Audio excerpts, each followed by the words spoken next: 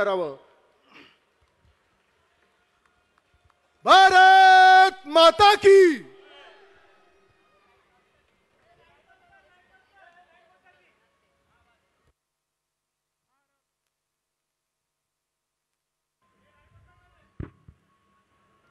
भारत माता की।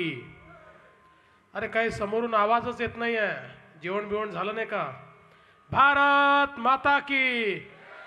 वंदे वंदे छत्रपती शिवाजी महाराज की जय भवानी, जय भवानी। हिंदवी स्वराज्याचे सरसंस्थापक छत्रपती शिवाजी महाराज यांना मानाचा मुजरा करतो। भारतीय राज्यघटनेचे शिल्पकार भारतरत्न डॉक्टर बाबासाहेब आंबेडकर यांना वंदना अर्पित करतो। आज या ठिकाणी विधानसभेच्या निवडणुकीच्या या सभेच्या निमित्ताने नुकतंच ज्यांनी आपल्याला संबोधित केलं ते ठाणे जिल्ह्याचे पालकमंत्री आमचे सहकारी एकनाथ शिंदेजी, आमचे दुसरे सहकारी रवींद्र चव्हाणजी। या ठाणे जिल्ह्यातलं एक सक्षम नेतृत्व असलेले आणि भारतीय जनता पक्षामध्ये प्रवेश करून ज्यांनी भारतीय जनता पक्षाला बळकटी दिली ते सन्मान्य गणेश नाईकजी। त्याचप्रमाणे मंचावर उपस्थित खासदार विनय सहस्त्रबुद्धेजी, महापौर शिंदेताई, आपले लोकप्रिय उमेदवार संजय केळकरजी, आपले आमदार रवी फाटकजी, भाजपचे उपाध्यक्ष किरीट सोमय्याजी, अमरजीत मिश्राजी, आमचे अध्यक्ष संदीप लेलेजी, आमच्या महिला आघाडीच्या अध्यक्षा माधवीती नाईक, नरेश मस्केजी, मंचावर उपस्थित सर्व सन्माननीय पदाधिकारी आणि या ठिकाणी उपस्थित सर्व माझ्या माता भगिनी आणि बंधूंनो, खरं म्हणजे निवडणूक 10-12 दिवसावर आली आहे, पण या वेळेसच्या निवडणुकीत काही मजाच येत नाही। या वेळेसच्या निवडणुकीमध्ये काही चुरसच दिसत नाही, समोरून कोणी लढताना देखील दिसत नाही। खरं म्हणजे या वेळची निवडणूक अशी आहे, 5 वर्षाच्या मुलाला जरी विचारलं बाबा रे कोण निवडून येणार आहे, तर तो सांगतो या महाराष्ट्रामध्ये महायुतीचंच सरकार निवडून येणार आहे। अशा प्रकारची ही निवडणूक आहे। आता केवळ या निवडणुकीमध्ये महायुतीचे 220 येणार की 240 येणार एवढीच चुरस मात्र बाकी आहे। बाकी आज या निवडणुकीमध्ये कुठलाही पक्ष आपल्याला लढताना दिसत नाही। तुम्ही बघा काय अवस्था आहे।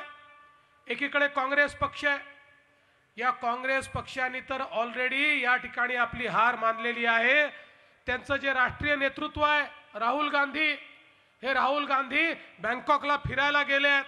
मला असं वाटलं निवडणुका आहेत ते महाराष्ट्रात दिसत नाही, हरियाणामध्ये असतील, मग लक्षात आलं हरियाणातही नाही, म्हटलं दिल्लीमध्ये असतील, मग कोणीतरी मला सांगितलं, म्हणाले पेपरला न्यूज आली आहे आणि राहुल गांधी बँकॉकला फिरायला गेलेले आहेत, कारण त्यांना माहिती आहे इथे येऊन किती डोकं आपटलं तरी देखील या ठिकाणी काँग्रेसची धुळधाड कोणी थांबवू शकत नाही। दुसरीकडे शरद पवार साहेब आहेत। शरद पवार साहेबांची अवस्था वाईट आहे। त्यांचा पक्ष हा छिन्न विछिन्न झालाय, त्यांच्या पक्षामध्ये कोणी राहायला तयार नाही आहे। शरद पवार साहेबांच्या पक्षाची अवस्था कशी आहे, आधे इधर जाओ आधे उधर जाओ और कोई बचे तो मेरे पीछे आओ, अशा प्रकारची अवस्था शरद पवार साहेबांच्या पक्षाची आपल्याला या ठिकाणी पाहायला मिळते आहे। एक तिसरा पक्ष देखील मैदानात उतरलाय, अतिशय प्रॅक्टिकल पक्ष आहे। त्यांनी आम्हाला सत्ता द्या म्हटलंच नाही, त्यांना माहिती आहे सत्ता मिळणार नाही, त्यांनी सांगितलं आम्हाला विरोधी पक्ष नेता देऊन टाका। म्हणजे आता इथे विरोधी पक्षाची चुरस ही सत्ता मिळवण्याकरता नाही आहे, विरोधी पक्ष नेता कोणाचा बनवता येईल याकरता चुरस चालली आहे। आणि आपण ऐकलं असेल 3-4 दिवसापूर्वी काँग्रेसचे मोठे नेते सुशील कुमार शिंदेजी म्हणाले आता आम्ही सगळे थकलो आहोत, आता किती वर्ष लढायचं, त्यामुळे आता काँग्रेस आणि राष्ट्रवादी काँग्रेस विलीनच करून टाकू। मग पवार साहेब त्यांच्यावर चिडले, म्हणाले तुम्ही आम्हाला काय शिकवता। पण खरं म्हणजे सुशील कुमार शिंदे द्रष्टे आहेत, त्यांना भविष्य दिसतंय। देशाच्या लोकसभेमध्ये 2014 साली काँग्रेस आणि मित्र पक्षांच्या 10% जागा न आल्यामुळे विरोधी पक्षनेता तयार करता आला नाही। 2019 मध्ये देखील काँग्रेसच्या 10% जागा आल्या नाही, विरोधी पक्षनेता झाला नाही। सुशील कुमार शिंदे साहेबांना माहिती आहे आता काँग्रेस आणि राष्ट्रवादी काँग्रेसच्या स्वतःच्या भरोशावर 10% जागा येणार नाहीत आणि म्हणून विरोधी पक्षनेता जर करायचा असेल तर या दोन पक्षाचं विलीनीकरण केलं तर कदाचित 10% जागा यांच्या येतील आणि त्यातनं विरोधी पक्षनेता करता येईल। आणि म्हणून सुशील कुमार शिंदेजींनी सांगितलं आता या दोन पक्षाचं विलीनीकरण करून टाकू। बंधू भगिनींनो, 15 वर्ष यांना आपण सत्ता दिली। या 15 वर्षामध्ये या मुंबईच्या ठाण्याच्या MMR क्षेत्राकरता यांनी नेमकं काय केलं हा जर सवाल मी विचारला तर त्याचं उत्तर या ठिकाणी मिळू शकत नाही। आज आपण बघा, इतक्या मोठ्या प्रमाणात गेल्या 5 वर्षामध्ये आपण निर्णय घेतले, इतक्या मोठ्या प्रमाणात इन्फ्रास्ट्रक्चरची कामं आपण या ठिकाणी सुरू केली। आज या मुंबई MMR रिजनचा सगळ्यात मोठा प्रश्न जर काही असेल तर तो दळणवळणाचा प्रश्न आहे, ट्रॅफिकचा प्रश्न आहे। आज या ठिकाणी इतक्या मोठ्या प्रमाणात वाहतुकीची कोंडी होताना आपल्याला दिसते, हा एक अत्यंत महत्त्वाचा प्रश्न आहे। आणि म्हणून आपण आता ठरवलंय या ठिकाणी सार्वजनिक वाहतूक व्यवस्थेची अशी व्यवस्था उभी करायची, MMR क्षेत्राच्या कुठल्याही भागातनं MMR क्षेत्राच्या कुठल्याही भागामध्ये 1 तासाच्या आत आपल्याला त्या ठिकाणी पोहोचता येईल असं एक मोठं नेटवर्क आपण तयार करतोय। याच्यामध्ये मेट्रोचं नेटवर्क आहे, याच्यामध्ये मोनोचं नेटवर्क आहे, आपली सबर्बन रेल्वे आहे, याच्यामध्ये बस सिस्टीम आहे आणि आता आपण वॉटर ट्रान्सपोर्ट देखील सुरू करतो आहोत। आणि आपण हे ठरवलंय या सगळ्या ट्रान्सपोर्टेशन सिस्टीमला एका सिंगल प्लॅटफॉर्मवर आपण आणणार आहोत, एका सिंगल ॲपवर आपण आणणार आहोत आणि एवढंच नाही एका सिंगल तिकिटावर आपण आणणार आहोत। एक तिकीट तुम्ही काढलं की तुम्ही ठाण्यामध्ये असा, मुंबईमध्ये असा, मीरा भाईंदरमध्ये असा की कल्याण डोंबिवलीमध्ये असा, कुठेही तुम्ही असा, त्या एका तिकिटाच्या भरोशावर तुम्हाला मेट्रोतही बसता येईल, तुम्हाला त्याच्या भरोशावर रेल्वेतही बसता येईल, त्याच्या भरोशावर मोनोतही बसता येईल, त्याच्या भरोशावर तुम्हाला बसमध्येही बसता येईल आणि त्याच्या भरोशावर तुम्हाला वॉटर ट्रान्सपोर्टमध्ये देखील बसता येईल। ट्रान्सपोर्टेशन सिस्टीमचं इंटिग्रेशन करण्याचा निर्णय आपण घेतला। आज मेट्रोचं जाळं आपण तयार केलं। ठाणे भिवंडी कल्याण 25 किलोमीटरची मेट्रो 4, या ठिकाणी वडाळा घाटकोपर मुलुंड ठाणे कासार वडवली 32 रोड, या ठिकाणी 9 किलोमीटरची मेट्रो, त्यानंतर घोडबंदर पूल ते विरार अशा प्रकारची एक प्रस्तावित 24 किलोमीटरची मेट्रो, अशा प्रकारचं एक मेट्रोचं जाळं तयार केलं आहे। आणि ह्या मेट्रोचं इंटिग्रेशन अशा प्रकारे आपण करतोय की मेट्रोच्या माध्यमातून कुठे देखील आपल्याला जाता येईल। आणि आजच मी सांगितलं, एकीकडे ही जी काही भिवंडीपर्यंत आपण मेट्रो नेतोय ती पलीकडे आपल्याला उल्हासनगर पर्यंत देखील न्यायची आहे आणि संपूर्ण क्षेत्र हे या मेट्रोच्या माध्यमातून या ठिकाणी आपल्याला इंटिग्रेट करायचं आहे। एवढंच नाही तर ठाणे शहराने एक चांगला प्रस्ताव तयार केला आणि महानगरपालिकेच्या माध्यमातून त्यांनी राज्य सरकारला विनंती केली, इंटरनल मेट्रोची एक सिस्टीम तयार झाली पाहिजे। इंटरसिटी मेट्रो असते तशी इंटरनल मेट्रो केली पाहिजे। ठाण्यामध्ये मेट्रो आल्यानंतर आतमधल्या लोकांना देखील त्या मेट्रोचा फायदा कसा मिळेल आणि या दृष्टीने त्यांनी प्रस्ताव पाठवला। राज्य सरकारने त्याला मान्यता दिली, राज्य सरकारने त्याला निधी देण्याचं कबूल केलं आणि केंद्र सरकारकडे तो प्रस्ताव आम्ही पाठवलाय। केंद्र सरकारमध्ये देखील त्याच्यावर बैठका झाल्या आहेत आणि लवकरच केंद्र सरकारची मान्यता त्याला मिळेल आणि मग ठाणे शहरातलं आतलं ट्रान्सपोर्टेशन हे देखील आपल्याला मेट्रोच्या माध्यमातून त्या ठिकाणी करता येईल। इंटरसिटी मेट्रो ही जशी आपण या ठिकाणी तयार करतो त्या माध्यमातून एक मोठी कनेक्टिव्हिटी या ठाण्यामध्ये तयार करण्याचा प्रयत्न आहे। बाजूला कल्याण डोंबिवलीमध्ये हायब्रिड मेट्रोची आम्ही भूमिका मांडली आहे।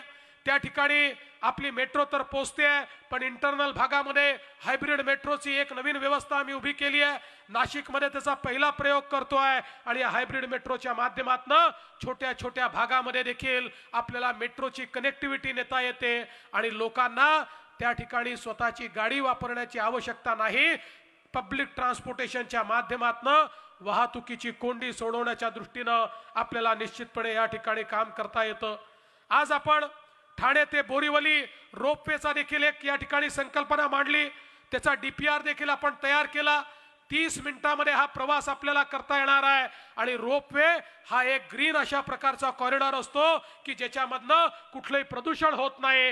हे हवेतनं आपल्याला माहिती आहे ही रोपवे चालते आणि त्या माध्यमातनं या डीपीआरला आता सगळ्या परवानग्या मिळाल्या आणि त्याला एन्व्हायरमेंटल क्लिअरन्स मिळाला की त्याचं देखील काम आपण सुरू करणार आहोत आणि त्या माध्यमातनं मोठ्या प्रमाणात वाहतुकीची कोंडी दूर करण्याकरता आपण प्रयत्न करणार आहोत। आताच या ठिकाणी शिंदे साहेबांनी सांगितलं, शिंदे साहेबांच्या नेतृत्वामध्ये या ठाणे जिल्ह्यामध्ये अनेक योजना या ठिकाणी होत आहेत। अनेक योजनांचा पाठपुरावा शिंदे साहेब स्वतः करतात, केळकर साहेब या ठिकाणी करतात, रवी चव्हाण या ठिकाणी करतात आणि यांच्या माध्यमातून अनेक वर्षाचे अनेक प्रश्न आपण या ठिकाणी मार्गी लावले। कोपरीचा जो रेल्वे उडान पूल आहे, 8 पदरी उडान पुला करता MMRDAच्या माध्यमातून आपण पैसे दिले, त्याचं काम आपण सुरू केलं। 2 वर्षामध्ये काम पूर्ण झाल्यानंतर ही वाहतुकीची जी कोंडी आहे ही कोंडी पूर्णपणे आपल्याला त्या ठिकाणी दूर करता येईल। एवढंच नाही तर MMRDAने या ठाण्यामध्ये 3 उडान पुलांकरता या ठिकाणी निधी दिला, त्याचं काम आपण पूर्ण केलं आणि त्या माध्यमातून आपण बघितलं असेल स्वर्गीय मीनाताई ठाकरे चौक, अल्मेडा चौक, टेलिफोन एक्सचेंज चौक इथली कामं आपण पूर्ण केली आणि त्याकरता सगळा निधी जो लागला तो निधी MMRDAच्या माध्यमातून आपण उपलब्ध करून दिला। मुंब्रा भागामध्ये वाय जंक्शन उडान पूल 97 कोटी रुपये, शीळ जंक्शन ते कल्याण फाटा जंक्शन रस्ता रुंदीकरण 67 कोटी रुपये, कल्याण फाटा जंक्शन ते उडान पूल आणि भुयारी मार्ग 244 कोटी रुपये, हे सगळे कामं आता या ठिकाणी आपण सुरू केलेले आहेत आणि या माध्यमातून वाहतुकीची जी कोंडी आहे ही कोंडी पूर्णपणे या ठिकाणी संपवून टाकण्याकरता आपण प्रयत्न करतो। मी या ठिकाणी पुन्हा एकदा शिंदे साहेबांचं अभिनंदन करेन, त्यांनी या ठिकाणी टिकूजीनी वाडी ते बोरीवली असा एक बोगदा तयार करण्याचं काम हातामध्ये घेतलं। MSRDCच्या माध्यमातून 9000 कोटी रुपयाचा हा बोगदा या ठिकाणी तयार करण्याचा प्रयत्न आहे आणि हा सगळा प्रवास अतिशय कमी वेळात याच्या माध्यमातून पूर्ण करून याही माध्यमातून वाहतुकीची कोंडी कशी आपल्याला दूर करता येईल याचा प्रयत्न आपण सुरू केला आहे। आज या ठाण्यामध्ये आपण जे इंटरनल ट्रान्सपोर्ट आहे त्याच्यासोबत वॉटर ट्रान्सपोर्टचा देखील विचार केला आणि ठाण्याच्या वॉटर ट्रान्सपोर्टचा देखील आपण कल्याण, ठाणे, कोळशेत, गायमुख, भाईंदर, वसई अशी अंतर्गत प्रवासी जलवाहतूक करण्याकरता माननीय गडकरी साहेबांनी त्याला देखील मान्यता दिली आणि आता JNPTच्या माध्यमातून त्याचं देखील काम चाललेलं आहे आणि त्याचा डीपीआर जो आहे 645 कोटी रुपयाचा तो मंजूर झालेला आहे आणि आता JNPT त्याची पुढची कारवाई करते आहे। ही कनेक्टिव्हिटी तयार झाल्यानंतर पुन्हा एकदा या जलवाहतुकीच्या माध्यमातून आपल्याला हा सगळा ट्रॅफिक वाहतुकीची कोंडी टाळून या जलवाहतुकीच्या माध्यमातून आपल्याला काम करता येईल।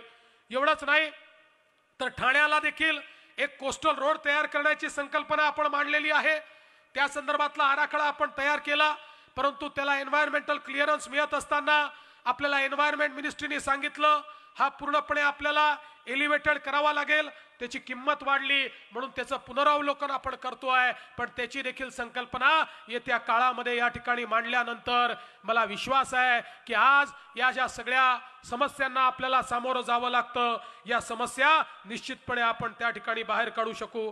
आज ठाणे महानगरपालिकेला आणि ठाणे शहराला स्मार्ट सिटीमध्ये आपण सम्मिलित केलं। 5404 कोटी रुपयाची कामं या माध्यमातून आपण सुरू केली आणि या वेगवेगळ्या माध्यमातून आतापर्यंत काही कामं पूर्ण झाली आहेत, काही कामं पूर्ण होत आहेत आणि त्यातनं मोठ्या प्रमाणात नागरिकांना दिलासा देण्याचं काम हे आपण त्या ठिकाणी करतोय। खरं तर आपण बघितलं असेल वेगवेगळ्या माध्यमातून हे शहर चांगलं करण्याचा प्रयत्न आपले पालकमंत्री असतील, आपले आमदार असतील यांनी गेल्या 5 वर्षात सातत्याने केला आणि त्याला शासनाने तसाच प्रतिसाद देऊन ज्या ज्या वेळी ज्या ज्या ठिकाणी निधी लागला तो निधी आपण उपलब्ध करून दिला। ठाण्याचा सगळ्यात महत्त्वाचा प्रश्न जुन्या इमारतींचा प्रश्न, ठाण्याचा सगळ्यात महत्त्वाचा प्रश्न ठाणे क्लस्टरचा प्रश्न। मी या ठिकाणी खऱ्या अर्थानं एकनाथ शिंदेजी आणि संजय केळकर यांचं मनपूर्वक अभिनंदन करेन की यांनी ज्या प्रकारे याचा पाठपुरावा केला, ठाणे क्लस्टरच्या सगळ्या अडचणी आज या ठिकाणी दूर झाल्या, त्याला वाढीव FSI मिळाला आणि येत्या काळामध्ये या ठाण्यामधल्या जुन्या इमारतींचं रिडेव्हलपमेंट होईल आणि ठाणेकरांना निश्चितपणे आपण ठरवलंय ज्याच्याकडे जागा 300 चौरस फुटापेक्षा कमी आहे त्याला किमान 300 चौरस फूट मिळेल आणि ज्याच्याकडे त्यापेक्षा जास्त जागा आहे त्याच्याकडे असलेल्या जागेपेक्षा 25% अधिकची जागा ही त्याला त्या ठिकाणी रिडेव्हलपमेंटच्या माध्यमातून देण्याचा निर्णय आपण या ठिकाणी केला आणि आता नवीन आपले बायलॉज तयार झाले आहेत त्या बायलॉजच्या माध्यमातून अजून उरलेल्या काही अडचणी आहेत त्या आपण दूर केल्या आहेत विशेषतः या ठाण्यामध्ये झोपडपट्टीच्या संदर्भात जे रिडेव्हलपमेंट आपण SRA करतो त्यामध्ये एकीकडे मुंबईमध्ये 300 चौरस फूट होतं पण ठाण्यामध्ये मात्र जुनाच नियम होता आम्ही तो नियम 1 केला आणि ठाण्यातही SRAच्या माध्यमातून 300 चौरस फुटाचंच घर मिळालं पाहिजे हा निर्णय या ठिकाणी आपण केला आणि त्या माध्यमातून प्रत्येक गरीबाला घर देण्याचं जे मोदीजींचं स्वप्न आहे ते स्वप्न पूर्ण करण्याचं काम आज आपल्या माध्यमातून होत आहे विशेषतः या ठिकाणी जे महामार्गांची कामं चाललेली आहेत माननीय गडकरी साहेबांच्या माध्यमातून असतील MMRDAच्या माध्यमातून असतील अशा प्रकारचं या ठिकाणी आपण नेटवर्क तयार करतोय की आज ज्या हजारो ट्रक या ठाणे शहरामध्ये येतात या ठाण्याच्या बाहेरून गेल्या पाहिजे आणि या ठिकाणी त्या ट्रकमुळे जी काही कोंडी तयार होते ती कोंडी ही आपल्याला तयार होता कामा नये याची देखील व्यवस्था आपण केलेली आहे मल्टी मॉडेल कॉरिडॉरच्या माध्यमातून एक अत्यंत महत्वाकांक्षी 9,000 कोटीचा प्रोजेक्ट आपण हातात घेतला आणि या मल्टी मॉडेल कॉरिडॉरच्या माध्यमातून एक असा कॉरिडॉर आपण तयार करतोय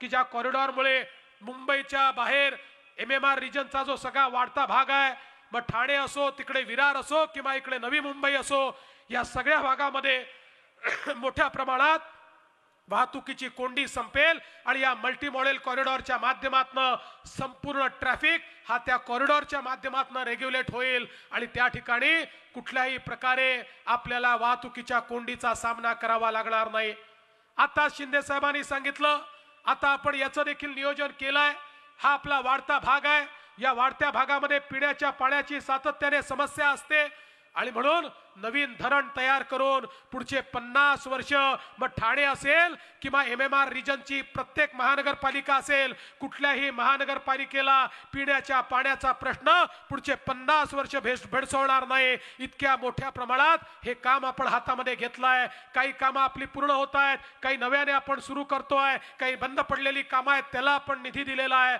आणि त्या माध्यमातून मोठ्या प्रमाणात काम हे या ठिकाणी सुरू आहे बंधू भगिनींनो आपले पंतप्रधान नरेंद्र मोदीजी सांगतात शहरीकरण जे आहे त्याला आव्हान मानू नका शहरीकरणाला संधी माना कारण देशाच्या GDPच्या 65% GDP हा शहरांमध्ये तयार होतो त्यामुळे शहरं ही रोजगाराची केंद्र आहेत शहरं ही विकासाची केंद्र आहेत ही रोजगाराची आणि विकासाची केंद्र या ठिकाणी जर इन्फ्रास्ट्रक्चर तयार केलं तर मोठ्या प्रमाणात बदलू शकतात मला या गोष्टीचा आनंद आहे की या महाराष्ट्राचा नगर विकास मंत्री म्हणून आज नगर विकास खात्याचं बजेट हे मी 5 पटीने वाढवलं आणि प्रत्येक शहराला प्रत्येक छोट्या छोट्या शहरापर्यंत त्या ठिकाणी हा निधी पोहोचला आज घनकचऱ्याचं व्यवस्थापन असेल सांडपाण्याचा निचरा असेल याच्यावर मोठ्या प्रमाणात काम सुरू झालं छोट्या छोट्या नगरपालिका नगरपंचायतीमध्ये ते काम सुरू झालं मोठ्या महानगरपालिकांमध्ये सुरू झालं आज ठाण्यामध्ये देखील या ठिकाणी घनकचऱ्यावर प्रक्रिया करण्याच्या संदर्भात आता आपण कार्यक्रम हातामध्ये घेतला आहे आणि येत्या काळामध्ये संपूर्ण डंपिंग बंद करून 100% कचऱ्यावर त्या ठिकाणी शास्त्रशुद्ध पद्धतीने प्रोसेसिंग करण्याच्या संदर्भात ठाणे शहराची वाटचाल ठाणे महानगरपालिकेची वाटचाल चालली आहे आणि राज्य सरकारचं पूर्ण समर्थन हे त्याला आहे बंधू भगिनींनो आपली शहरं ही प्रदूषण मुक्त असली पाहिजे आपली शहरं ही चांगली असली पाहिजे याकरता राज्य सरकारने मोठ्या प्रमाणात गेल्या 5 वर्षात काम केलं आहे आणि आता जे कामं हातामध्ये घेतले आहेत ही सगळी कामं पुढच्या 5 वर्षामध्ये पूर्ण झाल्यानंतर आपल्या शहरांचा चेहरा बदललेला असेल आज आपल्याला माहिती आहे माननीय मोदीजींनी हा निर्णय केलाय या महाराष्ट्रात आणि देशामध्ये इन्फ्रास्ट्रक्चर मध्ये मोठ्या प्रमाणात गुंतवणूक केली जाणार आहे पुढच्या 5 वर्षामध्ये या देशामध्ये 100 लाख कोटी रुपयाची गुंतवणूक इन्फ्रास्ट्रक्चर मध्ये केली जाणार आहे आणि ती गुंतवणूक या देशामध्ये होत असताना त्यात सिंहाचा वाटा या महाराष्ट्राला मिळेल, आमच्या शहरांना आणि आमच्या गावांना मिळेल, हा विश्वास मला या ठिकाणी आहे. आपण गेल्या 5 वर्षामध्ये या महाराष्ट्राला कुठून कुठे आणलं याचा देखील कधीतरी आढावा घेतला पाहिजे. आपण सत्तेमध्ये आलो त्यावेळी महाराष्ट्र शिक्षणामध्ये देशामध्ये कधी 14वा, कधी 16वा, कधी 18वा होता. मागच्या वर्षी हा महाराष्ट्र देशामध्ये 3ऱ्या क्रमांकावर आला आणि पुढच्या वर्षी 1ल्या क्रमांकावर असेल. या महाराष्ट्रामध्ये हे आपण करून दाखवलं. महाराष्ट्र आरोग्यामध्ये 6व्या क्रमांकावर होता, तो 3ऱ्या क्रमांकावर आपण आणला. आपल्या बाजूला पालघर जिल्हा आहे, या पालघर जिल्ह्यामध्ये कुपोषण होतं. इतक्या मोठ्या प्रमाणात कुपोषणाची राजधानी पालघर बनलं होतं. नुकताच केंद्र सरकारने रिपोर्ट दिला आणि या रिपोर्टमध्ये कुपोषणावर सगळ्यात निर्णायक काम करण्याचं जर कोणाला त्यांनी या ठिकाणी सांगितलं असेल किंवा कोणाला शाबासकी दिली असेल तर ती या महाराष्ट्राला दिली. आणि या महाराष्ट्रामध्ये पालघर सारख्या ठिकाणी कुपोषणामध्ये गुणात्मक आपण परिवर्तन आणलं आणि नॅशनल ॲव्हरेजच्या कितीतरी खाली आज आपण ते कुपोषण त्या ठिकाणी आणलं. आपलं तर स्वप्न आहे एकही बालक कुपोषणामुळे मरू नये आणि त्या दृष्टीने पुढची कारवाई आपण या ठिकाणी करतोय. आणि म्हणून बंधू भगिनींनो, इतक्या मोठ्या प्रमाणात या महाराष्ट्रामध्ये आता गुंतवणूक येते आहे. आपल्याला माहिती आहे एकेकाळी महाराष्ट्र उद्योगात 1ल्या क्रमांकावर होता, पण 15 वर्षाच्या आघाडीच्या कार्यकाळामध्ये हा महाराष्ट्र उद्योगामध्ये कधी 4था, कधी 5वा, कधी 6वा झाला. पण मला आनंद वाटतो आज देशामध्ये उद्योगात पहिलं राज्य कुठलं असेल तर ते महाराष्ट्र राज्य आहे. महाराष्ट्र आता नंबर 1 वर आलाय. थेट परकीय गुंतवणुकीमध्ये महाराष्ट्र 4थ्या 5व्या क्रमांकावर फेकला गेला होता. आता महाराष्ट्र 1ल्या क्रमांकावर आला आणि इतर राज्यांच्या किती आपण पुढे गेलो, आपल्या नंतरच्या 4 राज्यांची एकत्रित बेरीज केली तरी त्यापेक्षा जास्त परकीय गुंतवणूक ही महाराष्ट्रामध्ये येते आहे. हे महाराष्ट्राने करून दाखवलं. एवढंच नाही तर काल परवा आपल्याला माहिती आहे केंद्र सरकार असेल, एसोचेम, CII, फिक्की या सगळ्यांनी देशामध्ये किती एम्प्लॉयमेंट तयार झालं, ते कुठे तयार झालं या संदर्भातला रिपोर्ट प्रकाशित केला. आणि तुम्हाला आणि आम्हाला अभिमान वाटेल देशामध्ये सर्वाधिक रोजगार या महाराष्ट्रात तयार झाला आणि देशाच्या एकूण रोजगाराच्या 25% रोजगार या महाराष्ट्रामध्ये तयार झाला. अगदी SMEचं क्षेत्र जर बघितलं, एकट्या SMEच्या क्षेत्रामध्ये महाराष्ट्रामध्ये 59 लाख रोजगार हा गेल्या 5 वर्षामध्ये आपण तयार करू शकलो आणि रोजगारामध्ये देखील महाराष्ट्र 1ल्या क्रमांकावर आला. आज स्टार्टअप मध्ये देखील महाराष्ट्र 1ल्या क्रमांकावर आला. लोक म्हणायचे बंगलोर स्टार्टअप कॅपिटल आहे, पण आता स्टार्टअप कॅपिटल बंगलोर नाही आहे, स्टार्टअप कॅपिटल मुंबई आहे, ठाणे आहे, पुणे आहे. माझा महाराष्ट्र स्टार्टअप कॅपिटल झाला आहे आणि देशामध्ये सगळ्यात जास्त स्टार्टअप जर कुठे असतील तर ते या महाराष्ट्रामध्ये सुरू झाले आहेत. सगळ्यात जास्त स्टार्टअप जर कुठे रजिस्टर झाले असतील या महाराष्ट्रात झाले आहेत. सर्वात जास्त स्टार्टअपची गुंतवणूक कुठे झाली असेल या महाराष्ट्रामध्ये झाली आहे. सर्व प्रकारे हा महाराष्ट्र पुढे चाललाय. आपल्या सगळ्याच्या आशीर्वादाने गेली 5 वर्ष पारदर्शी प्रामाणिकतेने आम्ही काम केलं. या सरकारवर कोणी भ्रष्टाचाराचा आरोप लावू शकलं नाही, या सरकारमध्ये घोटाळे झाले नाही, या सरकारमध्ये आम्ही पारदर्शी प्रामाणिकतेतून काम केलं. आणि म्हणून बंधू भगिनींनो, पुन्हा एकदा तुमचा आशीर्वाद घेण्याकरता आम्ही आलो.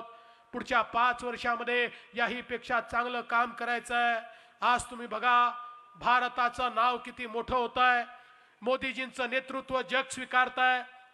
आपल्यापैकी अनेकांनी टीव्हीवर पाहिलं असेल, 8 दिवसापूर्वी मोदीजी अमेरिकेमध्ये गेले होते. पूर्वी तर आपले पंतप्रधान गेले तर त्यांना सलाम ठोकायला किंवा त्यांना त्यांचं स्वागत करण्याकरता साधा एक मंत्री देखील यायचा नाही. पण आपण बघितलं मोदीजींची अमेरिकेमध्ये सभा झाली, लाखो लोक सभेला उपस्थित होते आणि त्या सभेला अमेरिकेचे राष्ट्राध्यक्ष डोनाल्ड ट्रम्प देखील उपस्थित होते. प्रेक्षकांमध्ये बसून मोदीजींचं भाषण ऐकलं आणि डोनाल्ड ट्रम्प यांनी सांगितलं मोदी केवळ भारताचे नेते नाहीत, मोदीजी हे वैश्विक नेते आहेत. आज जगातला सगळ्यात शक्तिशाली देश अमेरिका देखील मान्य करतो की मोदीजींचं नेतृत्व हे वैश्विक नेतृत्व आहे. अशा वैश्विक नेतृत्वाच्या नेत्याच्या अधिपत्याखाली आपण आज काम करतोय. या महाराष्ट्रामध्ये भाजप, शिवसेना, रिपाई, रासप एक मोठी महायुती आपण तयार केली. या महायुतीच्या माध्यमातून गेल्या 5 वर्षात आपण काम केलं. या महाराष्ट्राला मजबूत करण्याचं काम आपण केलं. बंधू भगिनींनो, आज भारत एक मजबूत राष्ट्र होतोय। आपण बघा, माननीय मोदीजींना आणि एनडीएला आपण पूर्ण बहुमत दिलं तर काय चमत्कार झाला।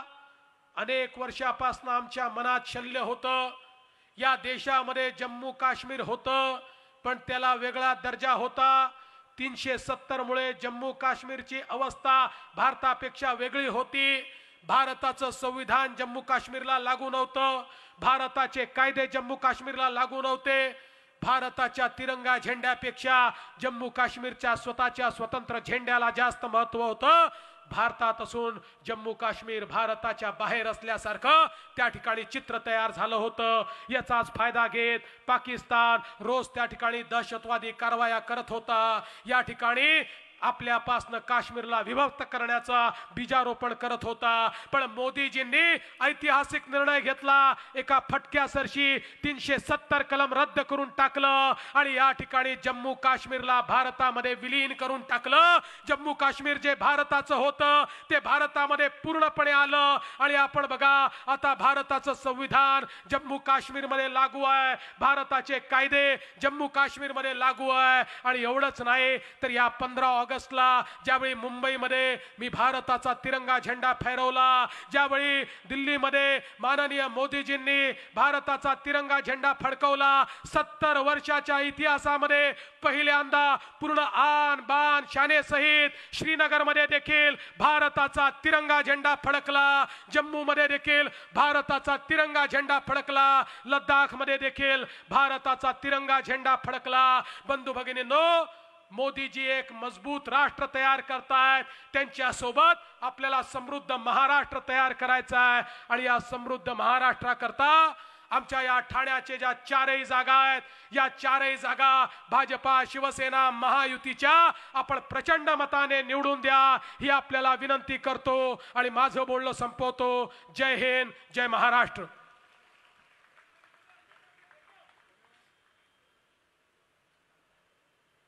धन्यवाद मुख्यमंत्री साहेब।